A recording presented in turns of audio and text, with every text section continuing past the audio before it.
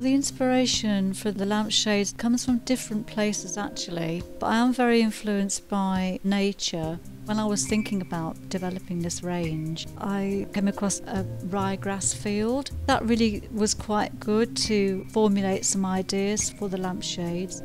Michael, my partner, and I work very closely together. We're partners and we also work together, so it's a bit 24/7. He's very good at the mechanical side of maintaining our knitting machines and working on stitches, so we work together very well, and I'm sort of on the creative, artistic side, so we're a very good partnership. And then we do have other members of the family that come and help us in the studio.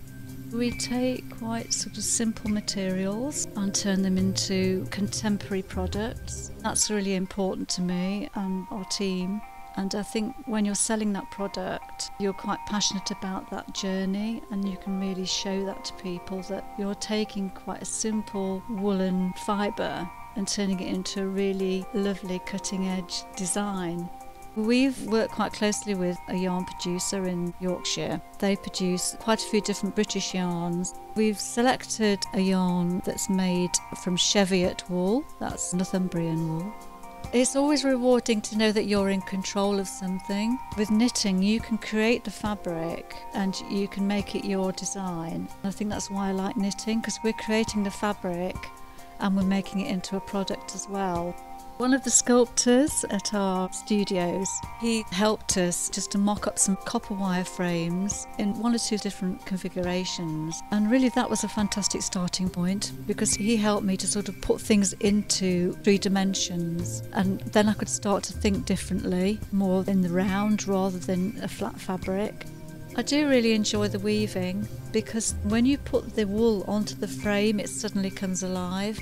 From using just a simple wire frame and then putting this weaving on, it really does change it, but you do get a really lovely effect. We get the frames made by a local manufacturer in Derby.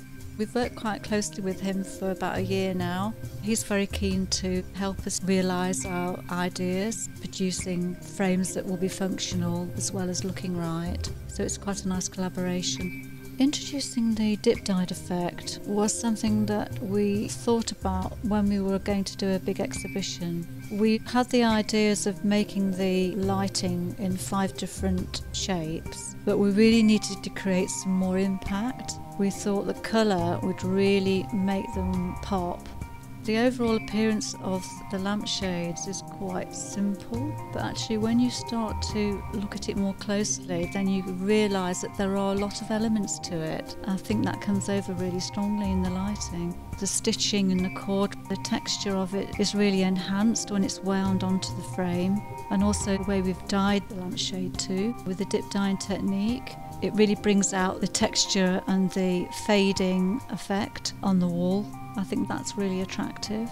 It's so exciting, and there's so much potential in the idea that I really want it to keep going, so that I can really look into all the details of it, and more will evolve from that.